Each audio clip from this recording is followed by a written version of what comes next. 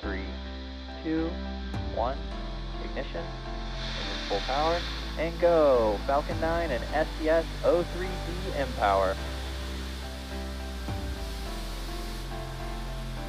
Today, we're talking about the latest SpaceX launch that took place on Friday, April 29th.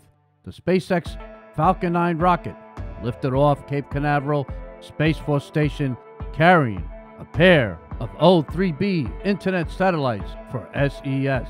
The Falcon 9 rocket launch took place at 6:12 p.m. Eastern Standard Time, sending the second pair of Boeing-built satellites into space for SES O3b mPOWER network. The constellation of equatorial orbiting internet relay platforms is designed to provide high-speed internet services around the world, providing fiber-like connectivity to users between 50 degrees north and south latitude.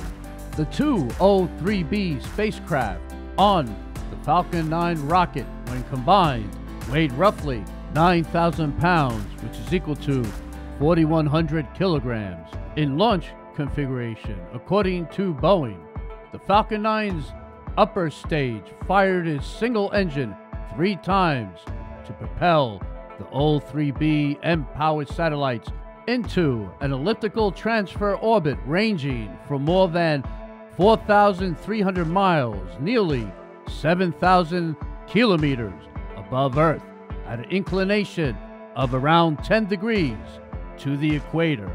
SES already has 20 O3b first-generation satellites in median Earth orbit. They flew to space on Russian Soyuz rockets under a launch service contract with Arianespace.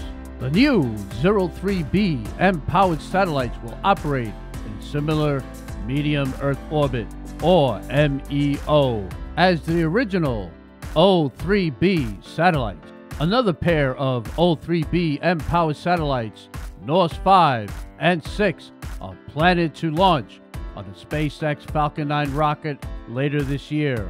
SES has ordered 11 O3b mPOWER satellites from Boeing so far, which additionally launches on SpaceX rockets planned throughout 2024.